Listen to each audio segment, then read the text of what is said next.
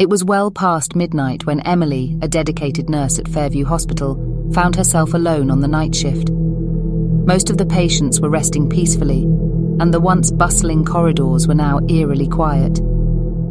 Emily had always been unfazed by the late hours, finding comfort in the rhythmic hum of medical equipment. But tonight was different. Tonight, she would encounter something that would forever change her perception of the hospital. As Emily made her rounds, she couldn't shake the feeling of being watched.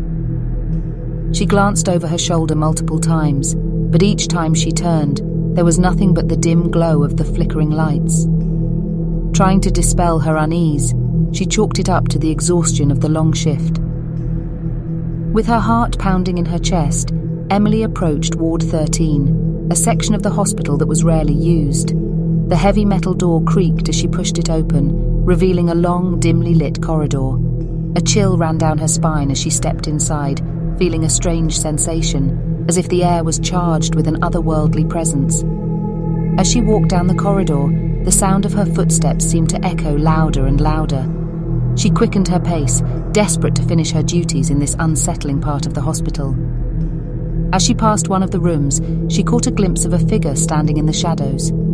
It was a silhouette, indistinct and hazy, but the mere sight of it sent shivers down her spine. "Hello? Is someone there?" Emily called out, her voice quivering. There was no response, and the figure seemed to vanish into thin air. She tried to convince herself that it was just her imagination playing tricks, but the feeling of being watched intensified. Her hands trembled as she continued her rounds, trying to stay focused on her tasks. As she entered one of the patient rooms, the door slammed shut behind her with a loud bang. Emily jumped, her heart racing as she tried to open the door, but it wouldn't budge. Panic set in as she realized she was trapped. "Help! Somebody please help me!" she cried out, pounding on the door. But her calls for help went unanswered. The walls seemed to close in on her, and the room felt suffocating.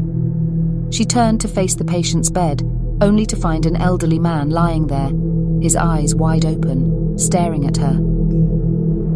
"I can't leave this place," he whispered, his voice barely audible. "What do you mean?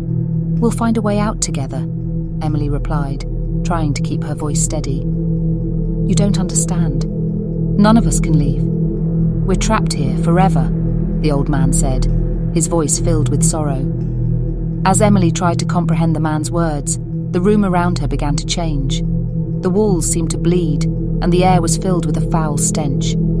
Ghostly figures materialized around her, their eyes hollow and filled with anguish. "These are the lost souls of Ward 13, the old man explained. "We all stayed late and now we can never leave. This hospital consumes those who linger too long."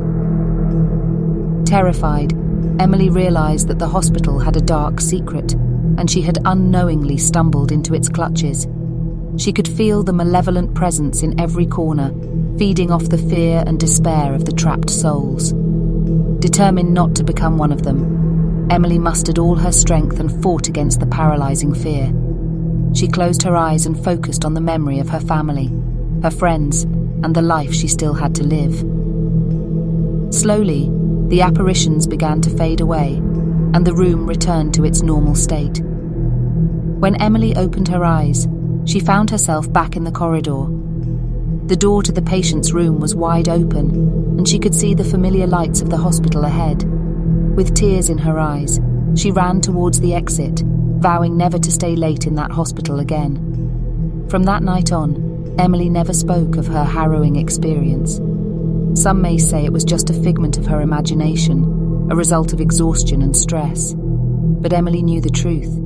She had come face to face with the haunted souls of Ward 13, and the memory of that night would haunt her for the rest of her life.